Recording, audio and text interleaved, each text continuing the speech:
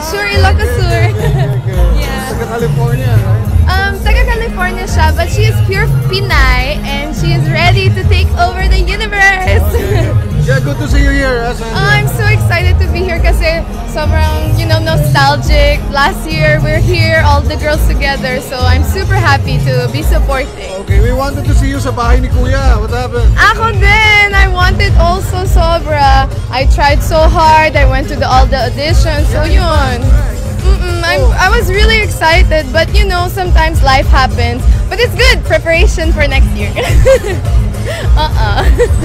Hindi ba sayang? Kasi parang andun ka na dapat. Hindi naman sayang kasi even though I didn't make it sa bahay ni Kuya, I learned so many struggles within me. I was learning so much from the experience. So I'm super happy and humbled to be even that chosen person to able to participate for the screening. Alam mo ba ikaw lang inaabangan?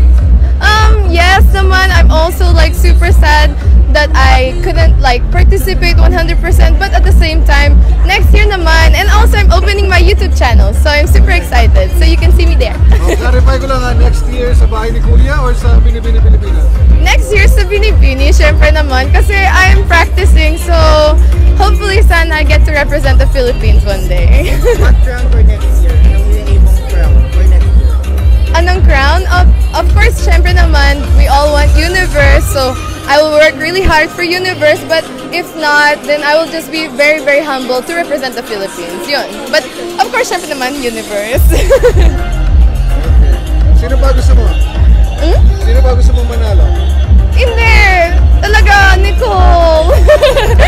I'm pure Nicole and only because all of the girls are deserving, but syempre naman, I'll support my best friend. So yun.